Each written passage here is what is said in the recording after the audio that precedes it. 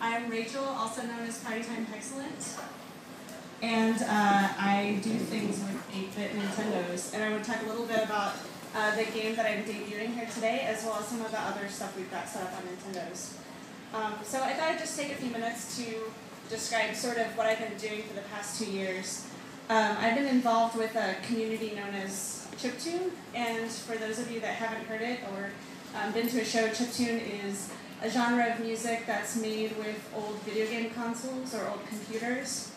And some of it sounds very much like your old school video game, and some of it sounds very radically different and interesting, but people are doing amazing things using Nintendos and Sega Genesis and all sorts of old consoles as essentially instruments or accompaniments to music. The great thing about this community is they're really interested in experimental art and interactive installations and things like that. And I think for that reason, there's a really big support and love of animated visuals to go along with chiptune shows. So this is an example of visuals at a chiptune show. This was at a festival in New York. And that's how I'm involved with chiptune music, actually. It's not doing the music, but providing the visuals for those shows. And so this is an example of some animated visuals that I did for the show. And the musician up here is using a Game Boy to make music, so it's really, really cool stuff. Just like the chiptune musicians that use old video game consoles to make music, I use old video game consoles to make art, to make animated art, and specifically I use the NES, which came out here in 1985. This photo was actually taken here at the Highball when I did a show called Data Pop during South by Southwest last year. And you'll see there are 4 Nintendos up there because we actually had 3 visual artists. I think that's an Amiga over on the far side.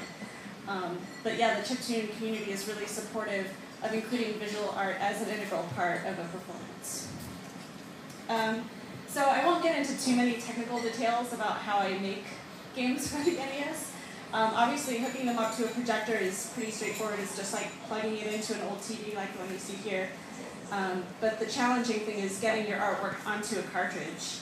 And like Brandon said, it involves assembly, programming language, and lots of debugging, and also a lot of intimate knowledge of how the video game console works, and to pull data, how to read it, how to display it. So this is just something that was sort of like a hobby gone insane for me.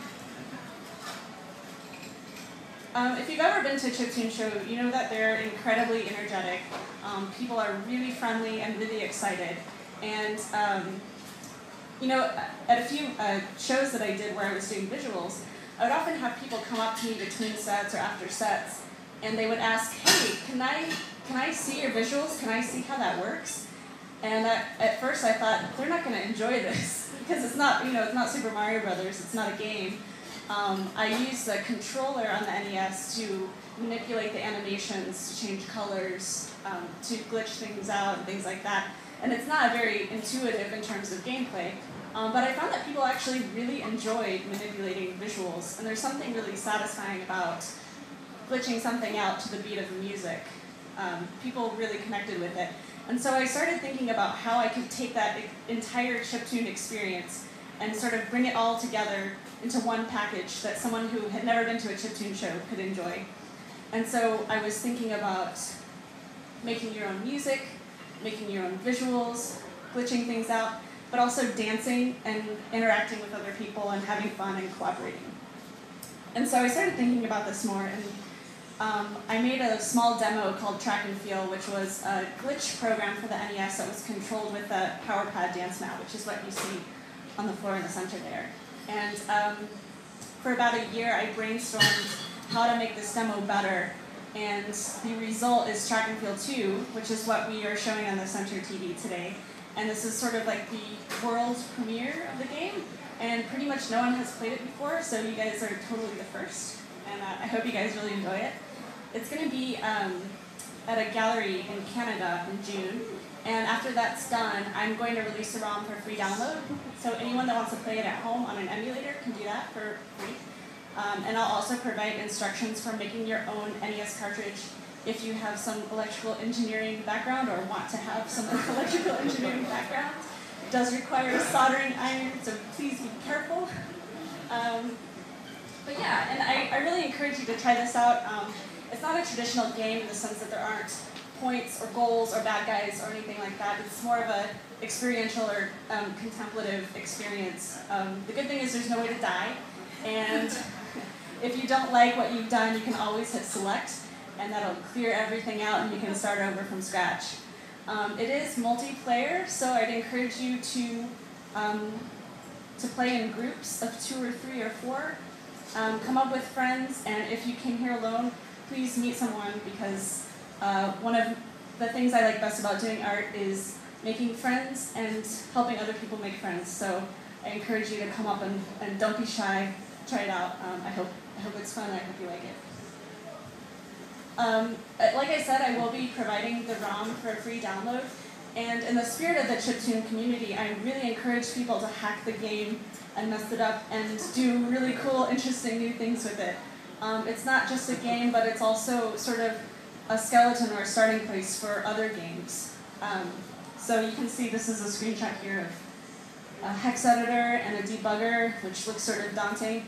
But I do definitely encourage, if you are interested in programming or learning more about the NES, to hack it. I thought about maybe having some sort of like hacking contest where somebody could win a prize for doing a really cool hack.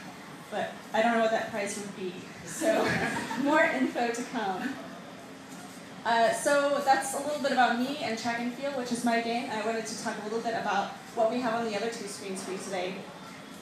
Over here on this screen we have GlitchNess, which is a glitch program for the Nintendo created by another chiptune visual artist who goes by the name of No Carrier, and he's based in New York. This is sort of more toward the spectrum of more artistic, more experiential. It's sort of like a psychedelic swirl of colors that you get to control with the NES controller. And the cool thing about this project is that he's made all the code open source, and you can also change the graphics. So here you can see some triangles on the screen, but you can make those other images if you like, and it's fairly straightforward to modify the graphics. So if you're interested in learning about NES code, or you want to see what assembly looks like, all of it's provided. Open source, free for download. Over there on the other side of the stage, we have Zooming Secretary, which is one of my very favorite NES games. This came out at the end of last year, and it was made by 2 Russian guys named Shiru and Pinwiz. And it's an office platformer where you have to get things out of filing cabinets and answer phones and avoid your coworkers and drink coffee. And it's super, super fun, and I think you'll really enjoy it, so I hope you play it. I was talking with the guys who worked on this game, and they're really excited that people in Texas are going to be playing their game. And so if you get any photos of anyone playing it, please tweet them to JUEGOS Rancheros, because I'd love to send them some photos. They really want to see. They said, are there going to be people there? I said, yeah, a lot of people. So yeah, definitely check that out as well. And this project, like No Carrier's project, is also all free for download and completely open source. So if you wanted to make the secretary in your own likeness, you could totally do that.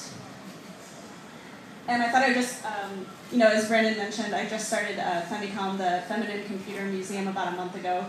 And so I encourage you to check that out if you're interested in the role of feminine design elements in video games and websites, web rings, all sorts of digital media from the 20th century. Right now I have not only a growing archive of those games, but I'm also trying to include some new content about games that are coming out, or maybe interviews with developers and things like that. One of the articles I have up there now actually is an interview with one of the guys that worked on Zoom Secretary. So if you want to learn more about how that the art in that game was made, you can go to femicom.org and read it out there. All right, well that's it for me. Thank you guys so much for coming out. This is an amazing turnout. I'm really excited. And thank you to Brandon and Adam and Wiley and everyone who organizes this event. It's really amazing, and if this is your first time, I hope you'll come out again. And without further ado, I think we'll probably get started on the games. Thank you.